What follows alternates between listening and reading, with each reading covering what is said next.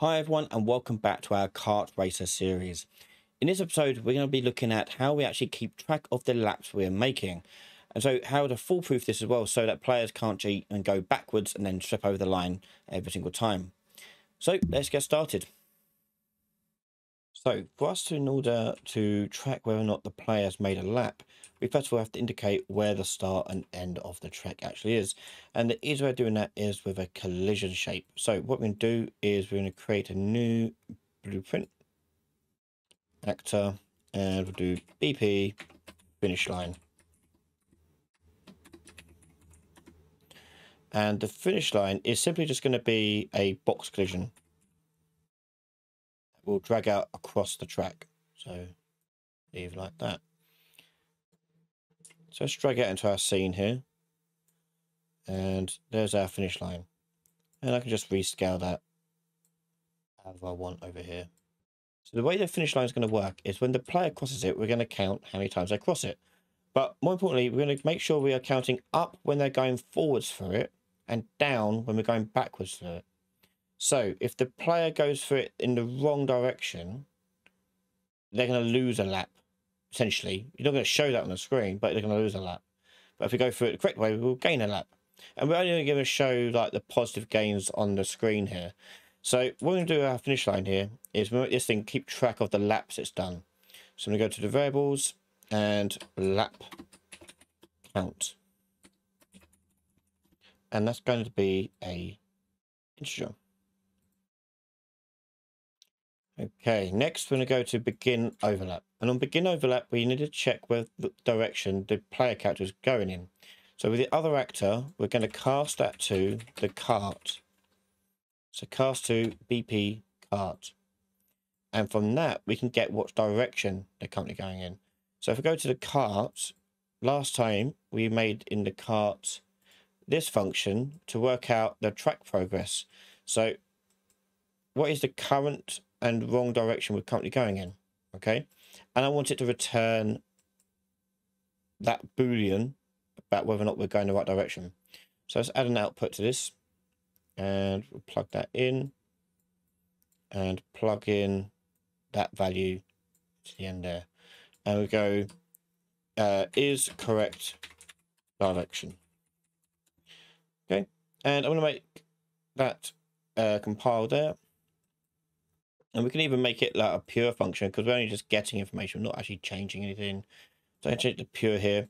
It's going to break something though, because if I go to the event graph now, get track progress is not going to no longer report on the tick. So I would just need to print string that out if I wanted to use it. But we already got print string happening in it. I'm not really fussed. We can leave it alone. So let's get rid of that print string. Don't want that. There we go. Okay, so we can now go back to our finish line. Right. And on BP kart, we can drag out and get the track progress we made. Is correct direction. And if that is true, we're going to add to our lap count. So lap count, we're going to do increment. If it is false, that means we're going the wrong direction. We're going to decrement. Compile, save. Now, you don't want to just do only go up if you're going forwards, because you could just go back over the line and back across, back over the line, back across, back over the line, and like keep doing that and your number will just keep going up. So we need to punish the player for going backwards over the line. So that would be the lap count going down by 1. So if I wanted to go to my tick event on here to print string the lap count, we can test that out. If I drag out lap count, get, put in there, and change this duration here to 0, like that. Okay, so let's play that. So here's 0 lap at the moment. If I were to go around the track once, I'll go around.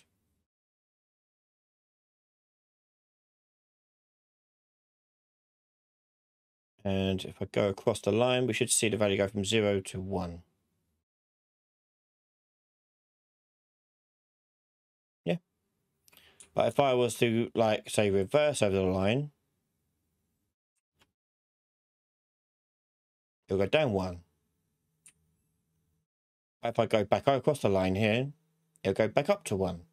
Yeah, so I have to go the whole way around in order for the number to actually get any higher.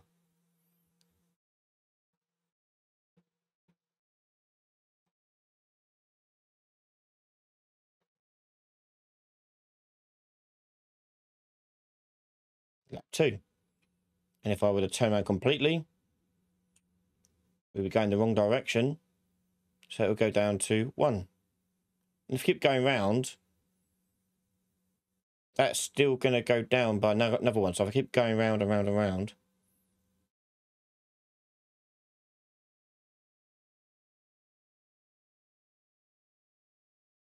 it's going to go down by another 1, right? Now, you may not want that to happen because you want the player not to be punished for going round it multiple times. We're going to punish them once. So what we need to do is tell the finish line to only decrement once unless we've gone over the line. So on decrement part of it, on the false here, I'm going to do a do once. And the reset for this is when we go back over the line correctly. So let's drag out our lap count on from the increment down to do once to reset. So it'll go through and reset only when we've gone through and done a correct lap. So for example, if I were to turn around and go down there to -1, if I go around the whole entire lap again,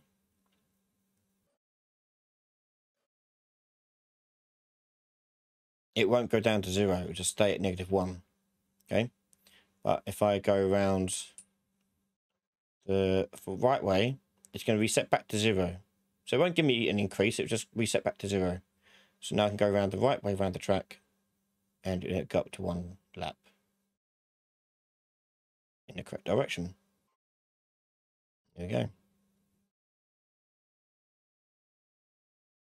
So there you go, we've got now a cheap proof way of keeping track of what laps the player is currently doing. Now, the next part, we're going to show this more graphically on the screen, and this one is a little bit trickier because we don't want it to actually show the number going down, only when it goes up. So you're going to see the next part right now over on patreon.com/Ryan Laley. We're going to find all my episodes out early before everyone else for just $1 a month. Thank you so much for everyone for supporting the channel over on Patreon and on YouTube members. Thanks for watching. Make sure you're subscribed, and I'll see you next time. Bye, everyone.